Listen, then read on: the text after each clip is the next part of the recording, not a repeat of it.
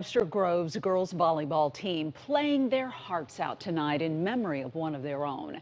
Kara Wrice drowned this summer at Castlewood State Park.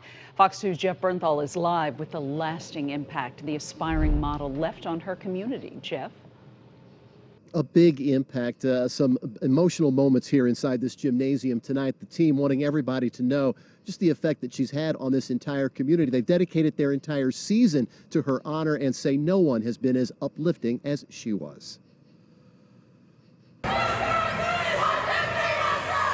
They are playing to win because of a loss that cannot be replaced. She was just the brightest person you'd ever meet.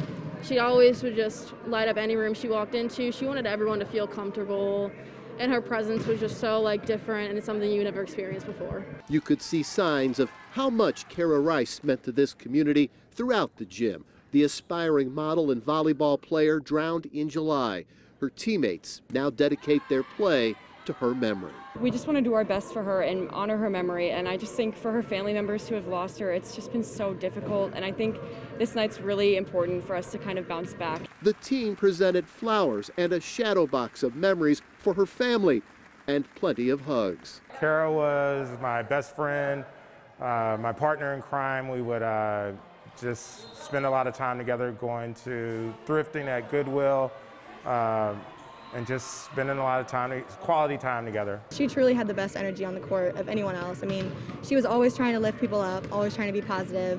So I think we all need to emulate that tonight. Players keep Kara's memory in their heart and on their back. I'm so glad that we're doing this for her, not only for her, but for us and her family as well, and everybody that she impacted. Their dedication will not end when these matches are over. We hope that this game will kind of last on forever, and we can continue playing the Kara game and playing for her every single night, and everybody has that same mindset as Kara always had.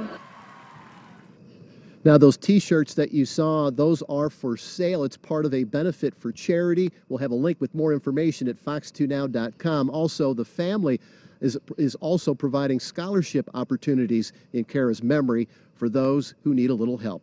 Reporting live from Webster Groves, Jeff Bernthal, Fox 2 News.